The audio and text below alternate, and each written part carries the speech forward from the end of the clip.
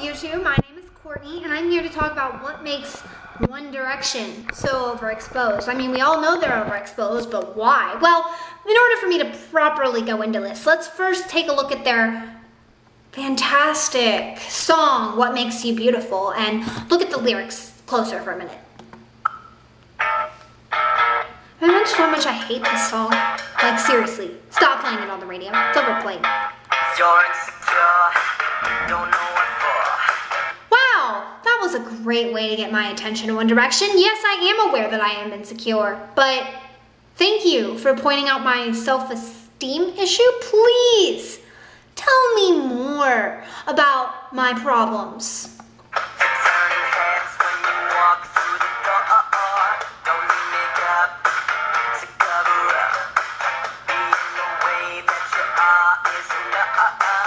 Wait, so I'm amazing just the way I am, right? Then what exactly is it that I'm covering up? My dang sexiness? Because I am hot. I understand that, One Direction. Thank you so much for pointing out once again the obvious to me.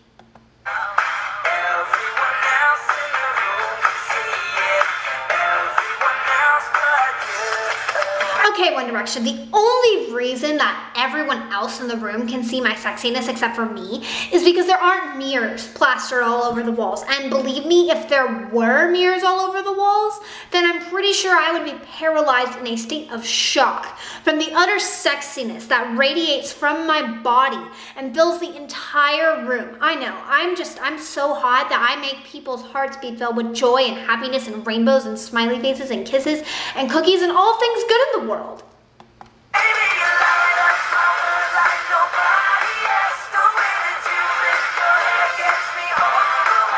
Oh, but of course it does, One Direction. Of course the way I flip my hair gets you overwhelmed. You know why? Because half of you in this band have that shaggy, flippy, weird haircut. Like, seriously, learn to get a comb and use it and then get your butt on stage because people pay good money to come and see you. So get a haircut.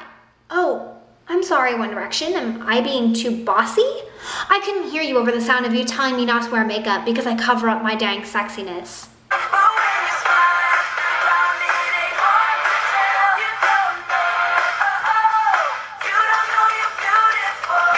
You know, I wasn't really sure if a lot of other people do this, but sometimes I come home and I lay down on the ground and I caress it and I smile and I ask it how its day was. But clearly One Direction understands because I really thought that I was the only one who did this, but seriously, a smile can really brighten the ground's day and make it so much happier. And, you know, I feel like, wow, a new sense of dignity.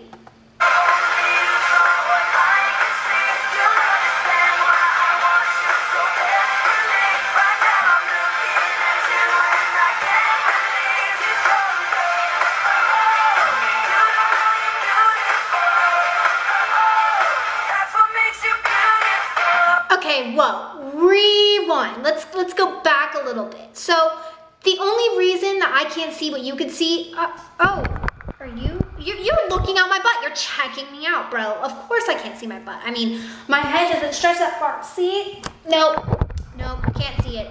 But you can. That must be that one thing that you were looking for, right? And also, am I not allowed to know that I'm beautiful in order to be beautiful? That not knowing that I'm beautiful makes me beautiful? Okay. See, I actually did know that I was beautiful. So, am I not beautiful anymore? Stupid paradox. My little feminine brain can't comprehend this sheer stupidity or this big concept. But this, I mean, I don't understand, but it sure can comprehend the stupidity of these lyrics. One Direction, you don't know, you don't know you're annoying. And that's what makes you annoying. So now that we went ahead and went over that, I'm gonna go ahead and give you an analogy about One Direction and their songs. It's like One Direction made some macaroni art and made it and gave it to their mom. And their mom in this case is the X Factor.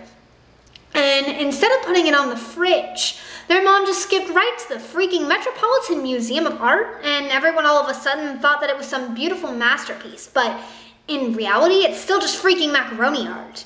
Oh, except for they're British, so they poured some tea all over it and now it has that one thing. Can we just talk about the fact that because they're British, everyone thinks that they're 5,000 times better than they actually are? I mean, what's so great about a stupid accent?